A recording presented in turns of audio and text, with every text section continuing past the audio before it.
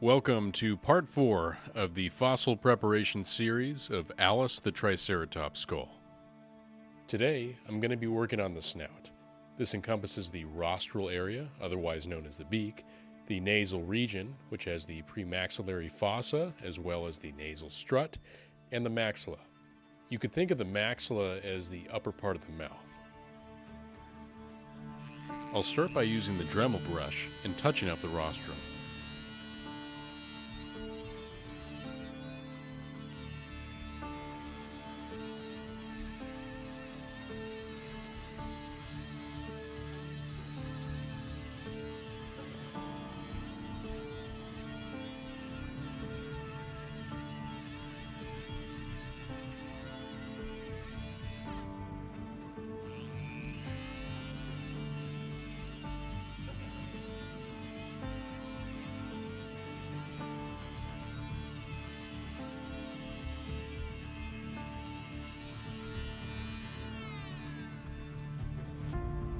This loose piece will be secured with Paleobond adhesive.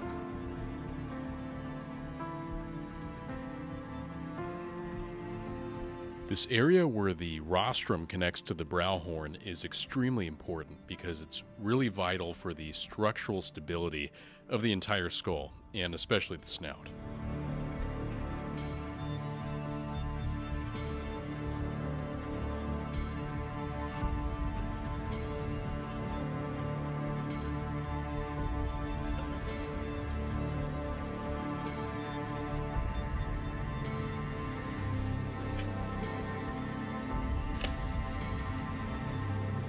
This acetone loosens up the sediment, and I'm going to start exposing the nasal strut.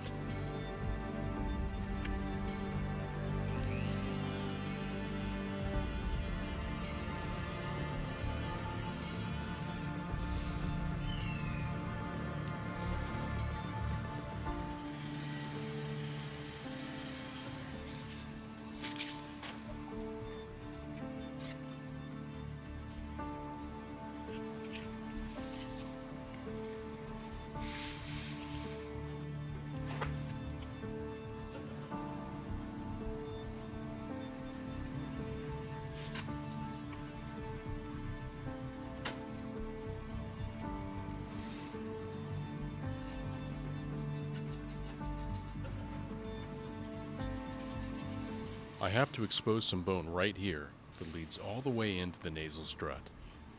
This area below the nasal strut and the predominant fossa is this flat plane that I have to expose.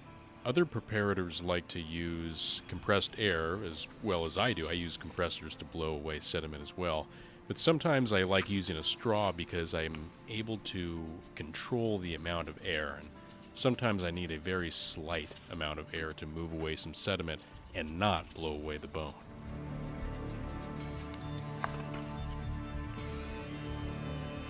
The Dremel brush is a great tool because the bristles are made out of plastic and they don't damage the bone, they only clean off the sediment. The first part of this process is to remove all of the sediment off the bone, all the thick sediment, literally the piles of dirt that are on top of the bone. And then I go in with a microblaster to remove the detailed dirt off of the bone to really touch it up.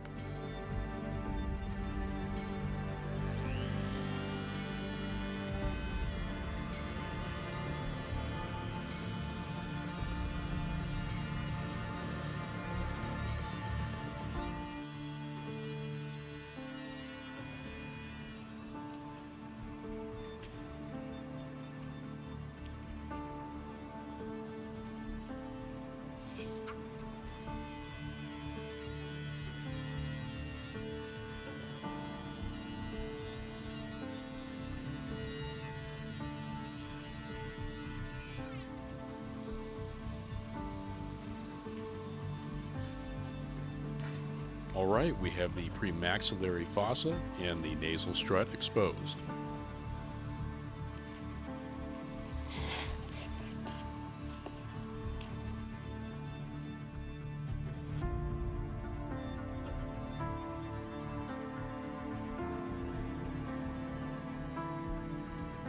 I'm going to start working on the flattened plane, or essentially the flat part of the beak, and the maxilla.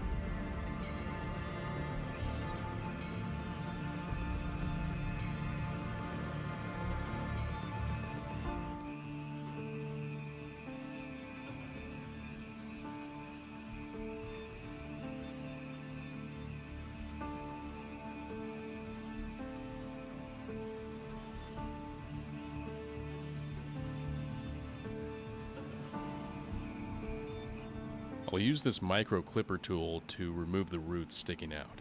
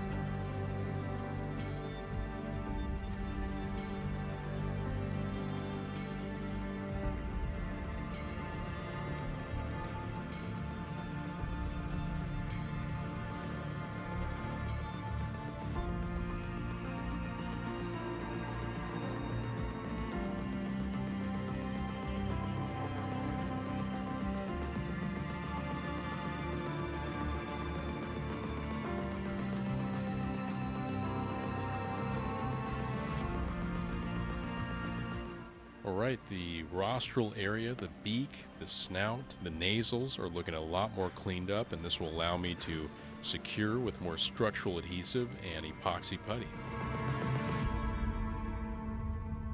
If you like watching our dinosaur fossil preparation videos, please feel free to subscribe for more dinosaur content on the way.